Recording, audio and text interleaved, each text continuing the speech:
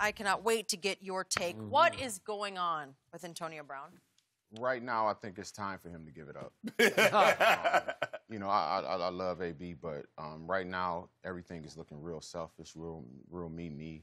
And you're, what Coach Tomlin used to say, you're throwing rocks at a tank right now. At the end of the day, if the NFL, Roger Goodell, decides that a sock fine is $100,000, that's what it goes to. That's the collective bargaining agreement that they sign. He has the power to change anything that he wants to at that point in time. You go back to when they started changing the rules for helmet to helmet. The first fine was $15,000, right? Right.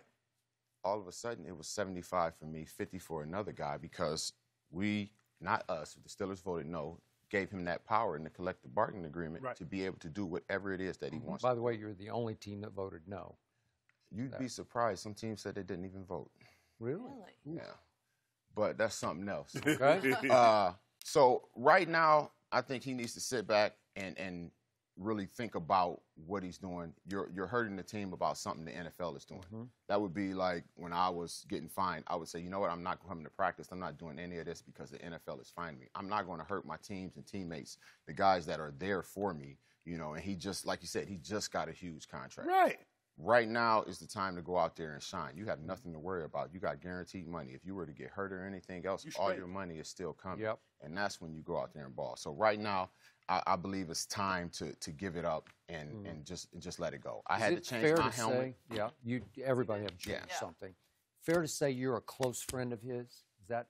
I wouldn't say that close, but me and him, we talk. But we've talked a lot less. We've talked a lot less since he's went, you know, to Oakland. All right. I probably haven't, you know, had a conversation with him since then. Okay. You know, to be totally honest. We've been around him some on shows, me a little more than you, but I always like him when I'm around him. Big personality, great smile, good energy, but the actions don't match the personality that we feel when he's on set because the actions are indefensible often. And Shannon's been very hard on him. And as a friend of his or somebody who knows him pretty well, how would you describe what makes him tick? What's he all about? Right now, I feel like he wants to win. He wants to be, you know, he wants to be on top. I think from him having the situation happen in Pittsburgh and him getting exactly what he wanted, right now he's in a situation where he feels like he should get exactly what he wanted because someone else got a leeway of the year with the helmet. But at the end of the day, what he needs to realize is all that can be changed on the drop of a hat. And you're talking about a helmet, man. Come on. But here's the thing, James. It's not only the NFL, the NFLPA.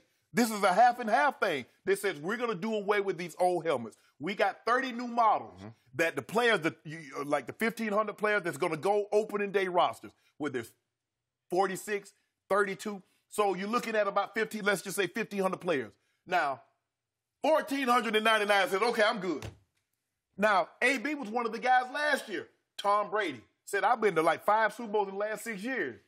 I don't really like the helmet, but the NFL has spoken. Aaron Rodgers, everybody says, you know what, I don't like it, but I'm going to do it. And the bigger thing is, like you said, it comes down to a safety issue. And the NFL is dead set on safety.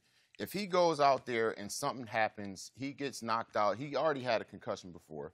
But he goes out there, he gets knocked out, and he can't come back the same. Listen, if I'm him and you let me wear this inferior helmet that you told me was inferior, but I fought you enough and you went on ahead. Well, I'm a backdoor and I'm suing you. Exactly. And that's what the NFL is not going to allow. Because once the NFL and the NFLPA agree that we're going to move away from these outdated helmets, and every helmet must be certified to meet the standards, the standard rises as they get newer. Helmets, the standard of that rises. It's not that this helmet is horrible. It just is not. It's high enough standard for what we have now. Just me, I don't think this is about a helmet. I think it's about Hard Knocks because episode 3 airs tonight at 10 Eastern. And the star of the first 2 episodes has been one Antonio Brown, and he's continuing the spotlight on him by filing a second grievance. I think he knows, Drew Rosenhaus knows, they got no shot at winning this, but it keeps him in the news cycle. He is addicted to the attention, and he will be the star of episode 3 tonight. And I believe he will share that stage with a John Gruden who will probably throw some quote-unquote off-camera fit about where the hell is Antonio Brown. I don't see that happening because then Antonio sees that. And I don't see, as much as you're a Gruden fan, I don't see him wanting to upset someone I just gave. No, I don't know if John can $30 help million. himself. I'm with you. But that's the thing. But what's so disappointing, James, is that we've given you this. You got out. You said you didn't like the way the quarterback talked to you like you were less than a man. And you didn't like the head coach and upper management that allowed this to continue. So you got everything you wanted. You got more guaranteed money. You went to a quarterback that's never going to talk to you sideways because he's less accomplished than you. See, Ben felt he could talk to you sideways because of those Super Bowls. See, Super Bowl give you, whether you're a coach, player, it doesn't matter. It makes you feel like you're bigger than what you actually are. So you got away from that. You got $30 million guaranteed for 2 years. And you're talking about you not practicing because of a helmet. Listen, everything, like my mama used to say, that's done in the dark will come into the light. Right now, I believe you're starting to see what may have been happening in the dark in Pittsburgh come into the light. Yes. Interesting. So, you know, like I said, the last year I wasn't there to exactly see it, but of course he was given a lot of privileges in Pittsburgh. Yes. That, you know, he was allowed to do because some people allowed him to do that. Yes. Right now, you're in a different situation. Like they say, the grass is not always greener on the other side. It is. But when they watered and fertilized their grass over there, see, you letting the sun bake on yours, you ain't putting no water, no fertilizer. That's why your grass wasn't green. Just remember, John Gruden sent Mike Mayock, his GM, but John's got the last call on all this. Everything. He sent Mike Mayock to tell the media, ultimatum time. Are you all in or all out? So when you say you don't want to push... It's not John Gruden doing it. Okay, but again, trust me, he signed off on I know some guys over there in Oakland. I and think it's not John Gruden doing it, so it's really not John Gruden. I think eventually, you know what? I think in order to get this point across, he's going to have a conversation with AB. AB, boy. But see, the part that I hate most, James, is that you know what owners and general managers are saying? This is why we can't give guaranteed money. See how he acted? He done got the money. Well, you know, they also have something still in their back pocket that's called conduct detrimental. Yes. And that's a thing that you go down that trail, and it's why, mixed up. And I'm not trying to get nobody. I'm not really trying. You know, I wasn't being late, you and lose a lot of money. I'm not trying to get no money back. Depending on how bad it is, it can almost void it. That's in the fine print there? Oh yes. And Shannon, believe me. You know what you said about how Super Bowls empower people to maybe think they're way more than they actually are? Yeah. I could throw John Gruden in that absolutely. Match. Yeah, he did win a Super Bowl. Yes. And when they have their heart-to-heart, if it gets a little angry one way or the other, John is capable of saying, hey, do you realize I won a Super Bowl and you haven't? Yes. That's what it'll come down to. Yes. Because John thinks he was the driving force of Tampa's. How the hell you think he got that contract? Yep. 10 years? Who get 10? Whoa. 10. Yeah. That's at wow. 10. 10 at 10. When he hadn't coached in 10 years. 10 for 10 ain't coached in 10. Sounds good. Yep.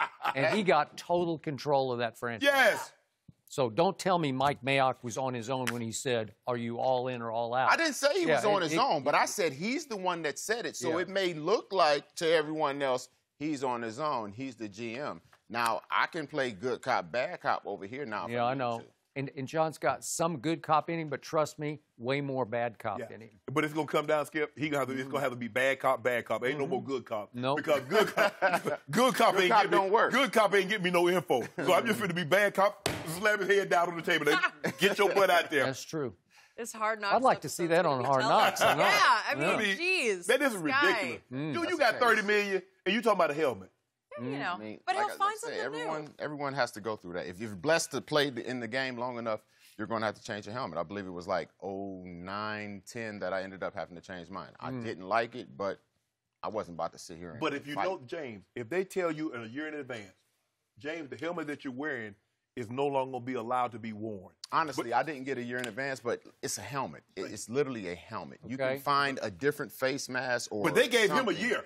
But just imagine, what you wouldn't have done, you wouldn't have waited till training camp to try helmets. You'd have got one of the 30 models that they're allowing and see which one's going to fit you the best. Yep. He wait till he knew this was coming. I know. They told you. Look, what I appreciated about you two when you played, you both had big personalities, big natures that would just fly out at any moment. But you were both we guys. Yeah. And 84 is a me guy. That's just That's how it boils down. Yeah. Thank you for watching. You can subscribe here to get the latest from the show, and be sure to check out more of the best clips from Undisputed, or go watch a few other segments from our other shows on FS1.